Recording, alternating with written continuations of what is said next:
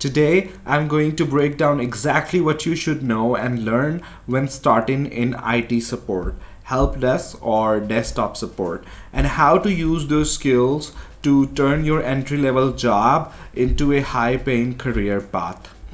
You don't need to master everything, but you do need the right blueprint. But here's what most videos won't tell you. Knowing what to learn isn't enough. You need to know how it all connects in the real world under pressure at 2 a.m. when a user's laptop won't boot before a meeting with the CEO.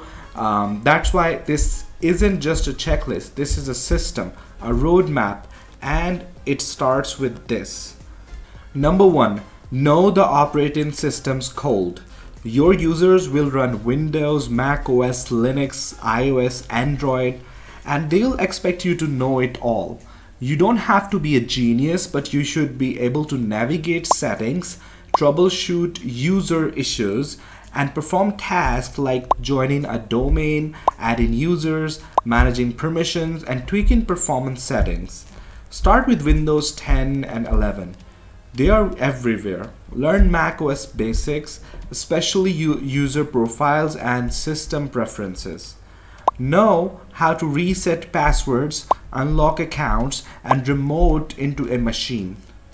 Bonus points: if you have touched Linux, even just Ubuntu, it will come up eventually, but that's just the beginning.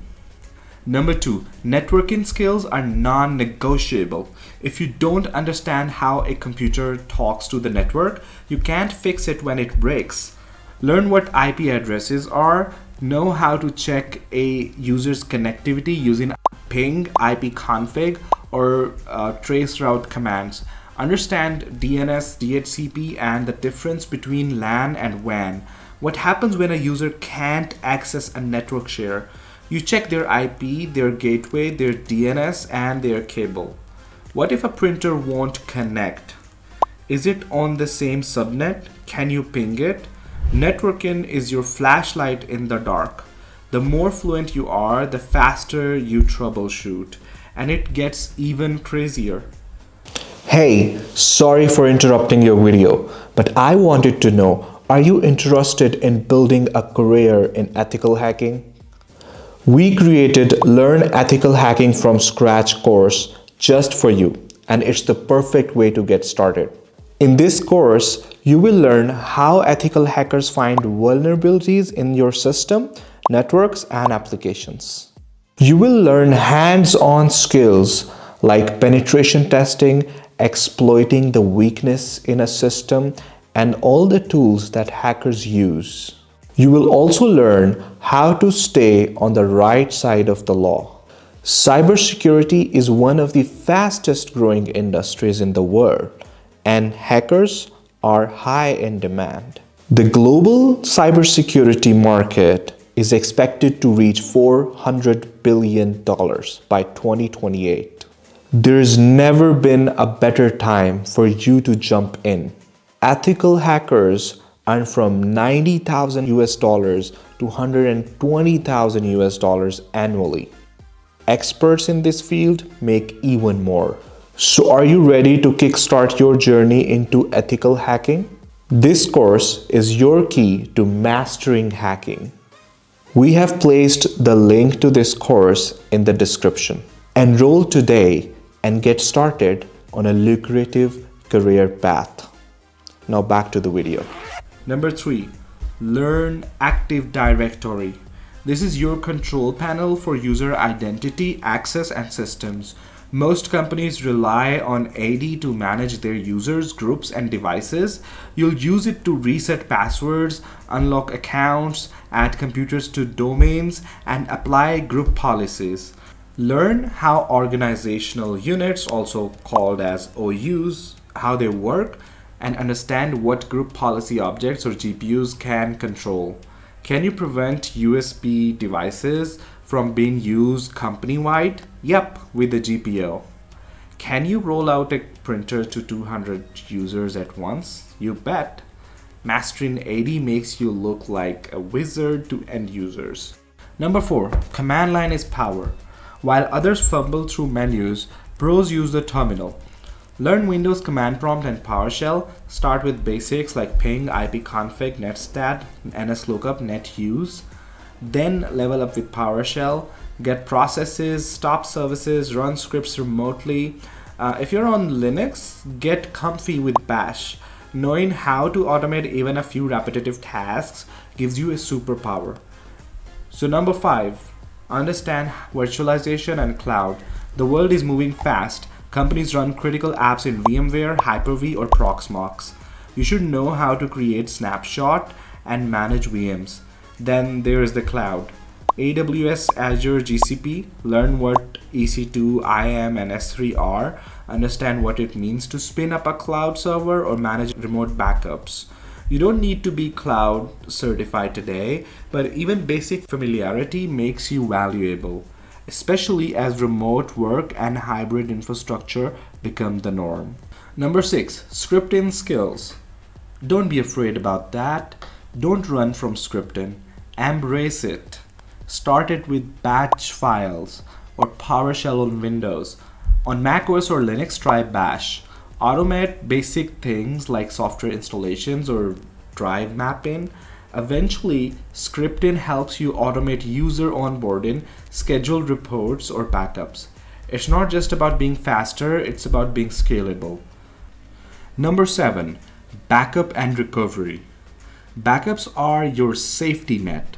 You need to know how to create, schedule, and test them. Learn tools like Acronis, Macrium Reflect, or Windows File History. Practice restoring both single files and full systems. And always have a basic disaster recovery plan. Like, what if a system crashes or ransomware hits? What are you gonna do then? So be the person who already has a recovery plan ready. Number 8, storage basics. You don't need to be a storage engineer, but you should understand how data is stored and accessed. Get familiar with external drives, NAS devices like Synology, or cloud storage options. Know what RAID is and how to handle a failed disk.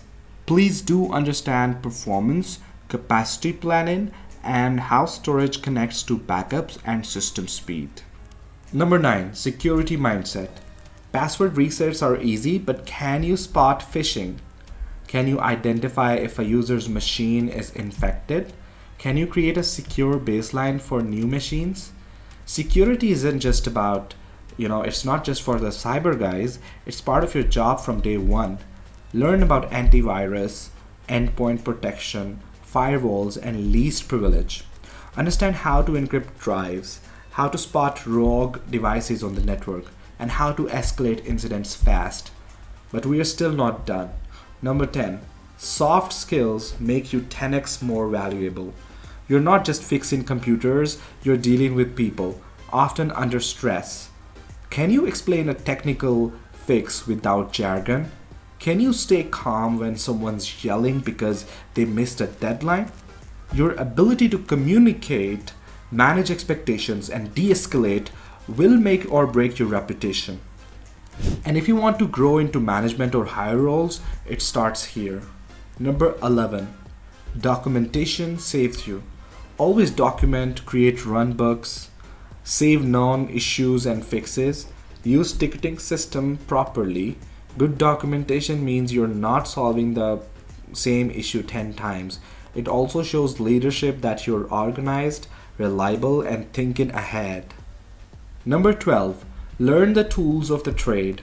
Remote desktop tools like AnyDesk, TeamViewer, RDP, ticketing systems like Jira, Zendesk, inventory management like LawnSweeper, Spiceworks, and endpoint management system platforms like Intune, JAMF, or PDQ Deploy.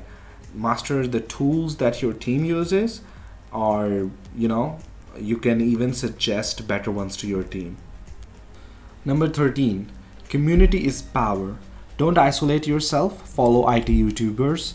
Join subreddits like r/systemadmin or r/IT career questions on Reddit. Follow blogs, join discords, ask questions, offer help. This is where you grow and where the jobs are hiding.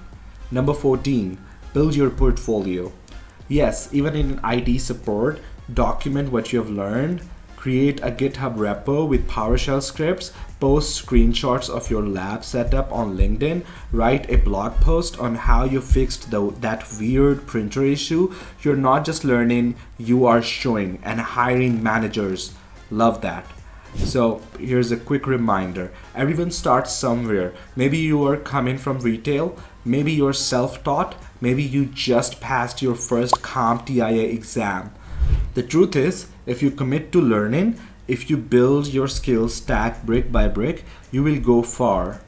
So if you got value out of this video, don't forget to hit that like button, subscribe for more content like this, and smash the bell icon so you don't miss the next episode. Got a question or want help with your IT journey? Drop in the comments. Let's build a smarter, stronger IT future together.